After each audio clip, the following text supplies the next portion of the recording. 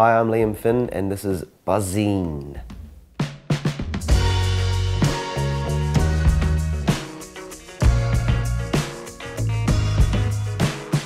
I had a band Betch Duper for about 8 years that was with my 3 best buddies growing up at high school, and that was amazing. And I really, when I was doing that, it was kind of like a first love. You sort of think, we'll be together forever and nothing can defeat us. And sure enough, time defeated us and we all sort of grew apart and wanted to do different things. And then I discovered the solo one-man band kind of thing, which was completely different and mind-blowing, and I guess that's what was exciting about it and what really stimulated me. And slowly EJ, my good friend, infiltrated that by singing from the side of stage one night, and I didn't know where the voice was coming from, and then I saw her slouched over a couch with a whiskey just singing along. And so things just have evolved basically to the point now where what made the two-piece thing with EJ really exciting was the spontaneity and the fact that every night was completely different and unrehearsed really, and really you know, left up to the moment, and you know, no set lists written.